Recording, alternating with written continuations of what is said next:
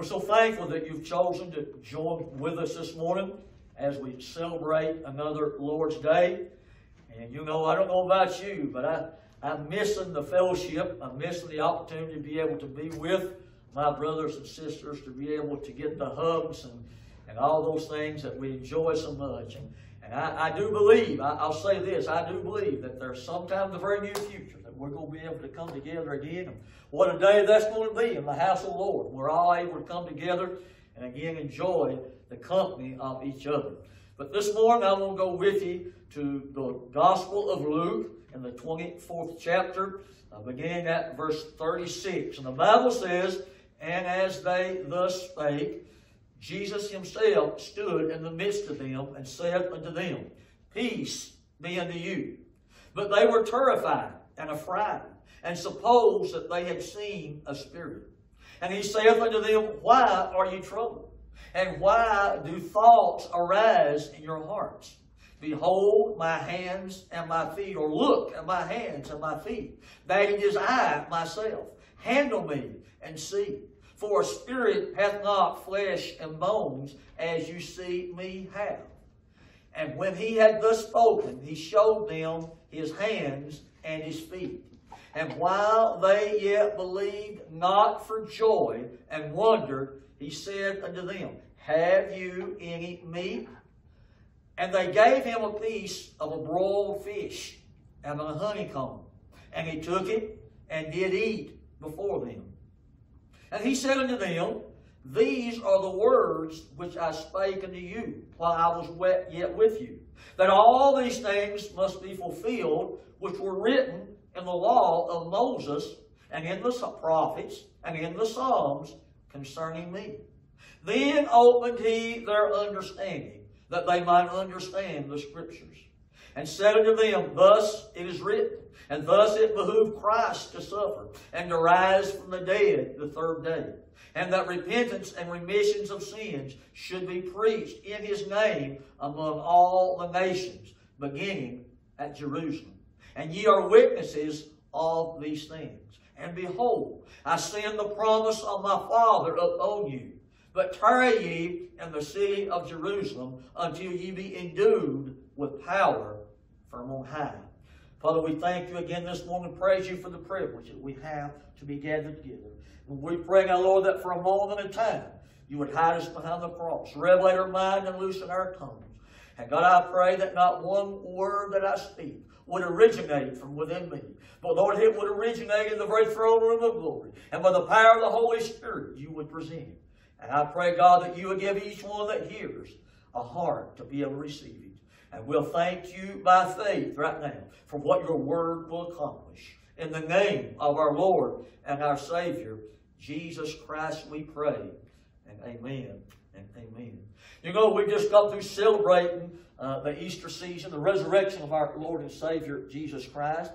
And as I think about this, I know as we move toward Easter, there's always a slow move, a slow go as we go towards Easter. And then whenever Easter's over with us, sometimes we wonder, well, what do we do now? Where do we go from here? But this morning, for just a moment in time, I want to look at Jesus Christ as we have celebrated his resurrection. And so many times, maybe we think in our mind that Jesus was resurrected, that he went back to heaven, and there he was able to take a well-deserved rest, a well-deserved break, to enjoy the fellowship and the reunion time with his Father. But in actuality, according to the Scriptures, Jesus spent another 40 days on earth. And I know as we go back in John's Gospel, chapter 17, verse 4 and 5, Jesus said, I finished the work that thou gavest me. Now, O Father, glorify thou me with the glory which I had with thee from the foundation of the world. We know, as we look and understand the Scriptures, that Jesus had a great desire to return back to the Father.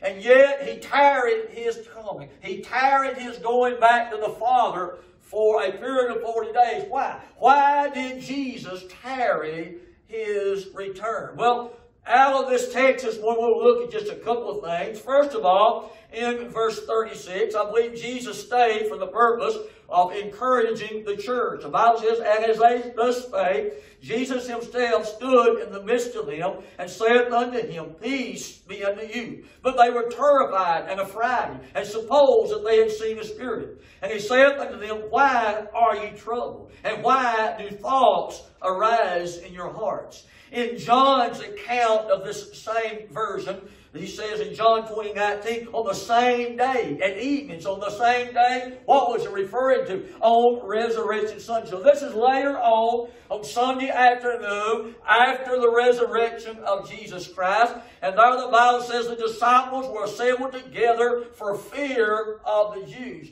So here we have a picture of this group of men that Jesus Christ had invested the last 3+ years of his life, his time and energy spent in preparing these men for the coming mission that they would do.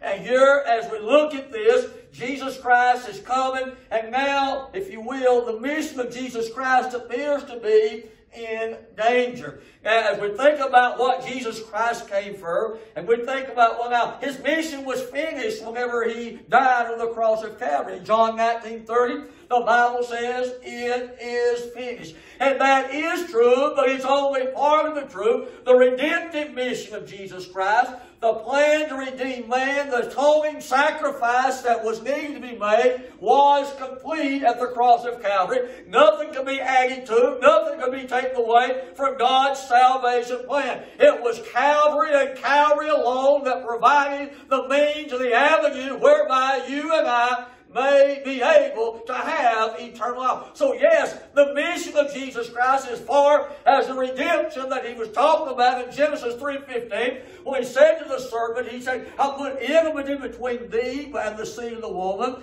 And listen, Satan, you shall bruise his heel, but he shall bruise or crush your head. Yes, that part of his mission was complete. But yet there was also another aspect to the mission of Jesus Christ. In Matthew's Gospel chapter 16, we see Jesus again talking to these same 11 disciples that we're reading about here in Luke 24:36. And Jesus approaches them and he says, Whom do men say that I am? And they said, Well, you're Jeremiah or Elijah or one of the prophets. And Jesus yelled, I ask you, whom do you say that I am? And Peter said, Thou art the Christ, the Son of the living God.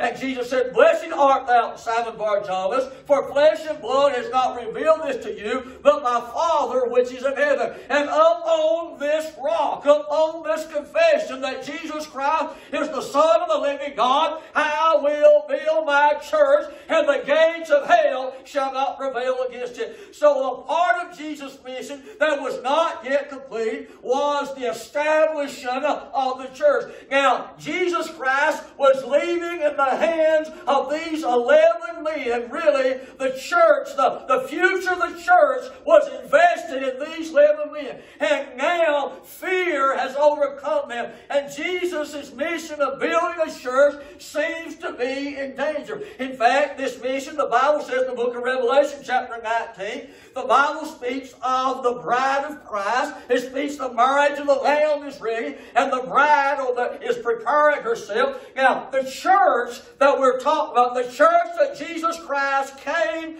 to build, was actually one day going to become the bride of Christ. So now this is all seems to be in danger. It all seems to be that this could come unraveled around the edges, because God did not have plan B. God did not have any other plan to build the church. These 11 men was God's plan. And Jesus Christ stayed here on earth to encourage him, because now a church cannot be built on fear. The Bible says, without faith it is impossible to please God. For he that cometh to God must believe that he is, and that he is a rewarder of them that diligently seek him. So now this church was actually in danger of not even getting off the ground. And Jesus Christ is standing Savior to encourage them in their faith. As we look on for just a moment, how then did Jesus Christ stir up their faith? What did He do? How did He encourage them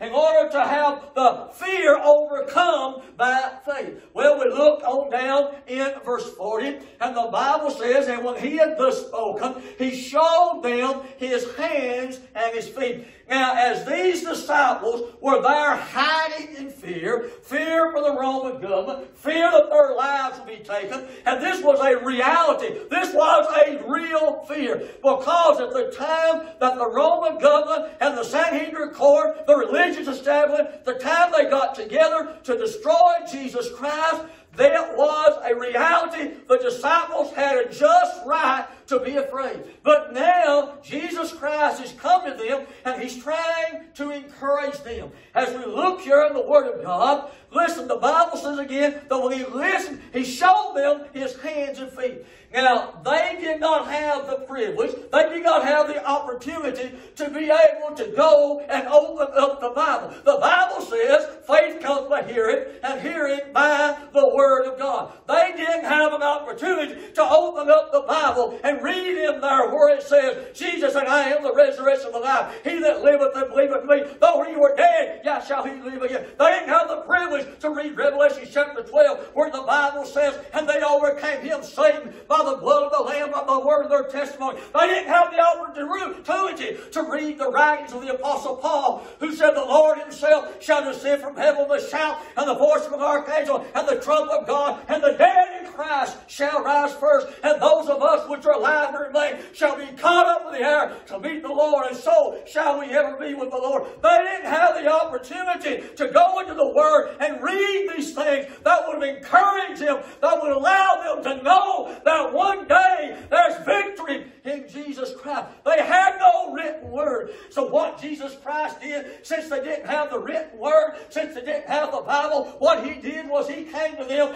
as the living Word. John said, in the beginning was the Word, and the Word was with God, and the Word was God. And verse 14, the Bible said, and the Word was made flesh, and dwelt among us, and we beheld His glory as the only begotten of the Father, full of grace and truth. Yes, Jesus Christ stayed behind to encourage the church, to encourage the disciples. He gave them the living Word. He gave them the living Word. He gave them evidence. He gave them proof. He gave them something to base their faith on. And I'm glad today, as we live in this world, that we've got the Word of God to base our faith upon. And you know what? Today, the same as it was when the disciples came, whenever Jesus was talking to them. I feel like today sometimes that the church is in danger of hiding in fear. I feel like sometimes the church is in danger of allowing fear to overcome faith. Because I'm going to tell you, we as a church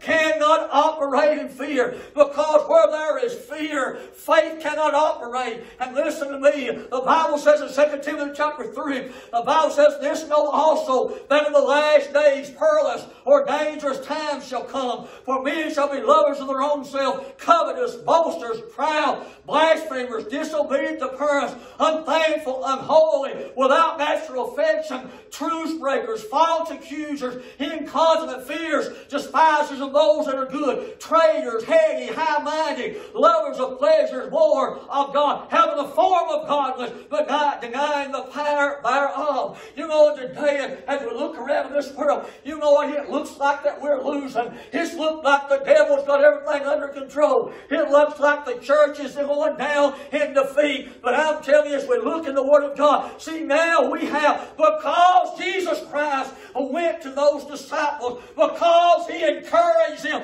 because He stirred up their faith and gave them the faith to be able to go out and lay their lives down in order to establish the church. And you know what? It's because of these men that Jesus Christ went to that we have this Word. They were the writers of this word. The Bible says that scriptures are not given of any private interpretation, but they were given to men of old as the Holy Ghost moved upon them. I'm telling you, this word right here that we have, it's inspired by God. It was written by some of these very same men that Jesus Christ went to that day to stir up their faith. And now that we have a word today. Today, the living word, Jesus Christ, is not going to come to Wooten, Kentucky or anyone else. He's not going to come and He's not going to stand here and show us His hands and show us His feet. But He's given us the living word. It's just as if He is here. This word is just as real as if Jesus Christ spoke it Himself. It's just as relevant. It don't change because it's on the pages of a book. And here the Bible says Jesus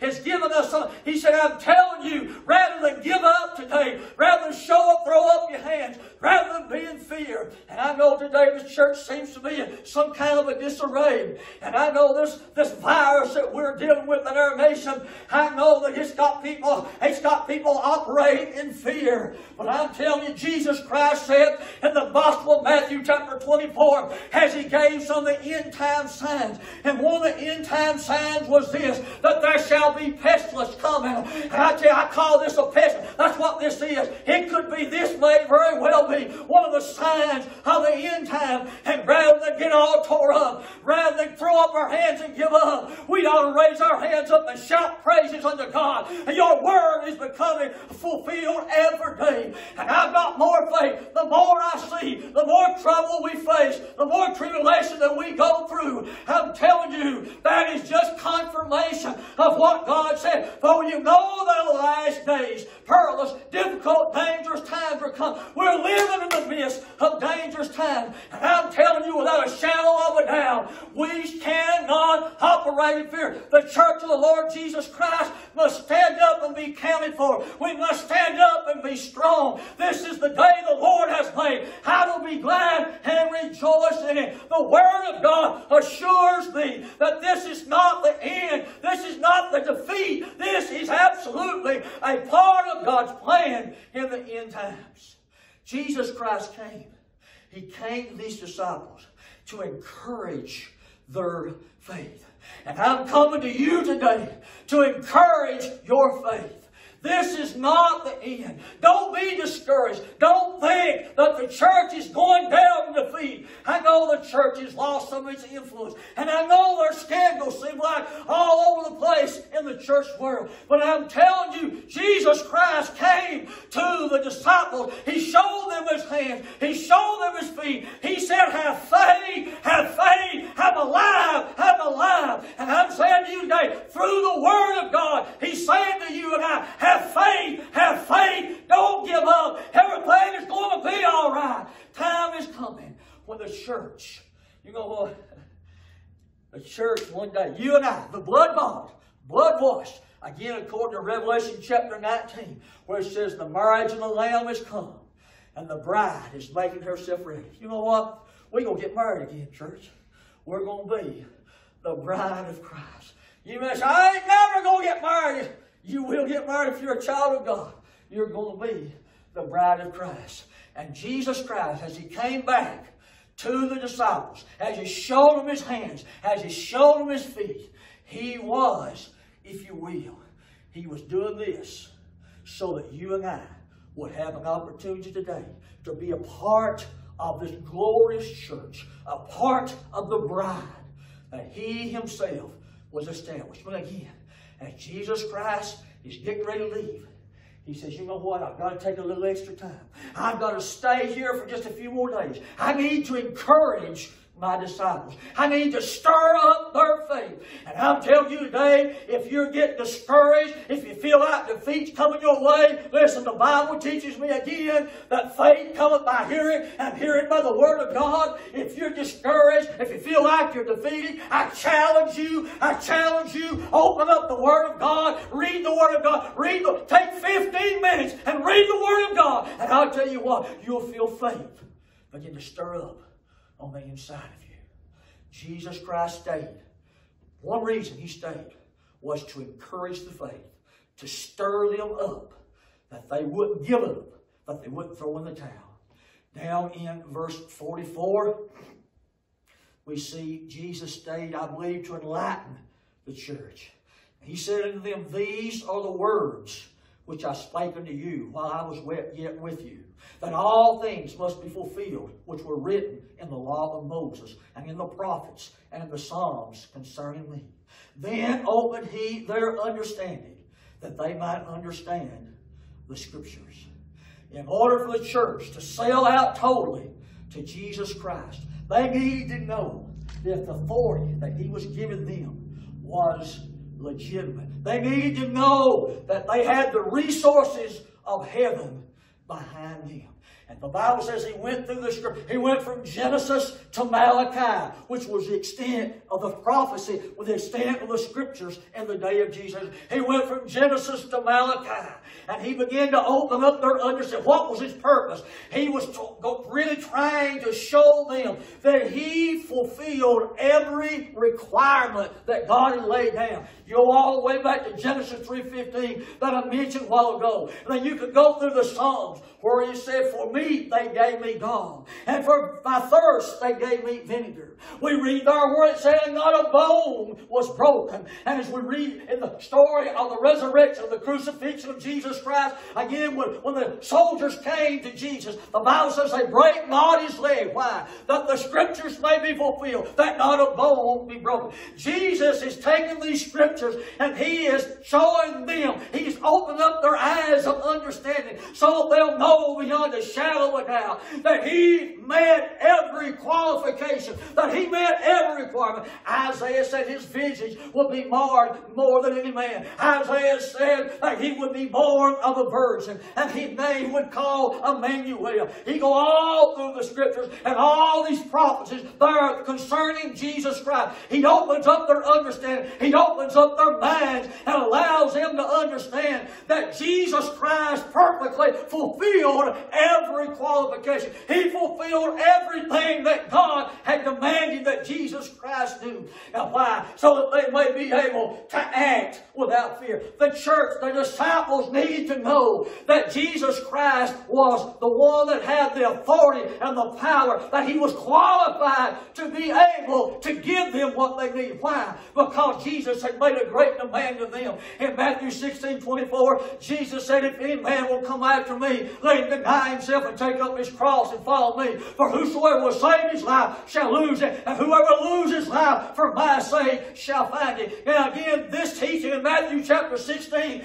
is to the same 11 disciples that He's talking to here in Luke chapter 24. And Jesus tells them, this is what I'm asking of you. This is what I'm demanding of you. You got to sell out to me. You got to turn your life over to me. The thing about sometimes that we don't understand is that whenever we come to the Lord Jesus, I know many times we come because we're afraid of dying and going to hell. Or maybe we come because our life is falling apart and we're looking for some kind of magic answer, something to put our homes back together, to put our lives back together. But when we come to Jesus Christ, this is what Jesus said. Jesus said, if you want to follow me, you've got to give up your right to direct your life. You've got to sell out to me. And this is what Jesus Christ, as He came to the disciples, He wants them to know that if they're going to sell out their lives, that they're not making a bad deal. That He has the right, He has the power to fulfill every promise that He made to them.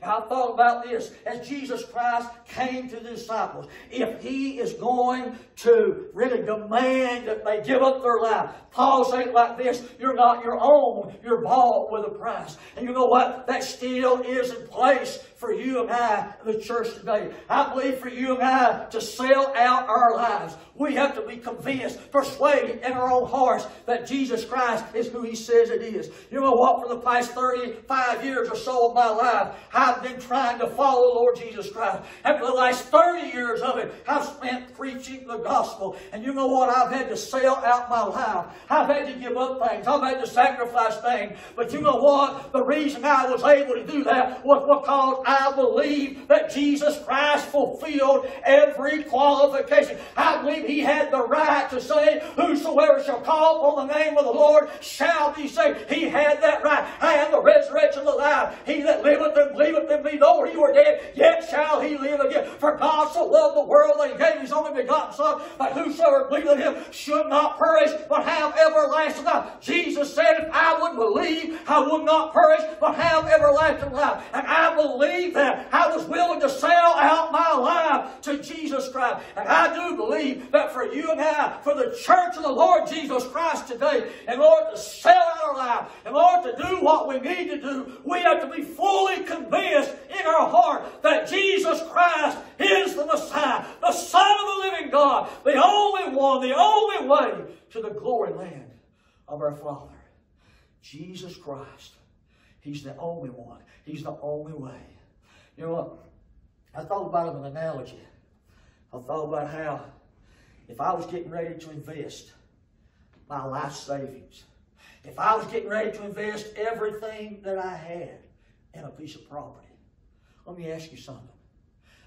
Would you, if that was you, would you give your money, your life savings, your retirement, would you give it all to somebody else? Unless you had a lawyer or some person that was authorized to search that deed, to make sure that the owner that you was trying to buy it from had the right and the authority to declare it yours.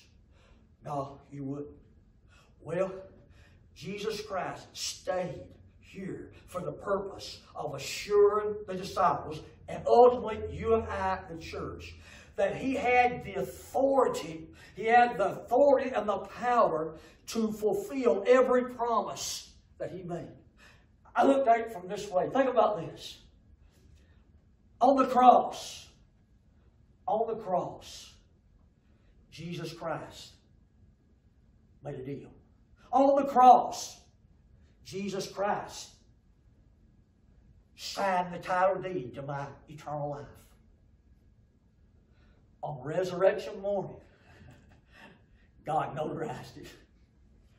The notarization simply says, when you notarize something, the person that has the power or the authority to notarize is the one who actually has the power and the authority of the state or what it may be behind them. They're backing them. So God, as Jesus signed my right to eternal life on the cross, and on resurrection morning, God notarized it, God made it official, and God deemed that what Jesus Christ offered, He now has the right to provide. And He, God Almighty, who has all power both in heaven and earth, has said Jesus Christ is who He claims to be. And I'm telling you this morning, the church needs to be assured. The church needs to know beyond a shadow of a doubt. You know what I would hate to think? That I have invested over half of my life, well over half of my life, I have invested in the service of the Lord. And to think that it would all be for naught, for nothing, wasted, vain. But I'm telling you, Jesus Christ stayed to assure the disciples that what He had promised, He was able to fulfill. Now, I think about all those people who are looking to some other way, whether it be Muhammad, Buddha, the New Age philosophies, whatever it may be. Whatever way that you have chosen to have an access to God, to have a hope of eternal life, may I ask you this? Has God Almighty, has He notarized your hope? Has He notarized your way?